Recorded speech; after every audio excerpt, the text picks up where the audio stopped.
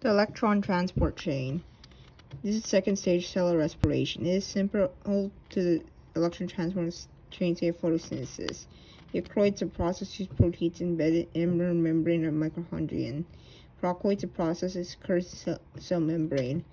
NADH and FADH2 molecules produced in this Krebs cycle used to make ATP. Every time an electron is transferred, energy is released. Number of enzymes also involved in the process. The electron transport chain summarized in the steps below. 3. Electrons are transferred.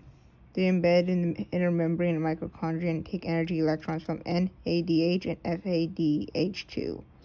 Hydrogen ions are transport. Travel from protein to protein in the chain. Each time two are passed down, hydrogen ions transfer from inner membrane to inner membrane space and ions build up.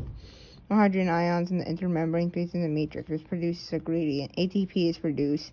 So hydrogen ions used to make an ATP. Due to the gradient, hydrogen ions move to the matrix through a enzyme ATP synthase. As hydrogen moves from the channel, ATP synthase adds phosphate groups to ADP to make ATP. Water is formed. Oxygen picks up the low energy hydrogen ions to form water. The water molecules give up as a waste product.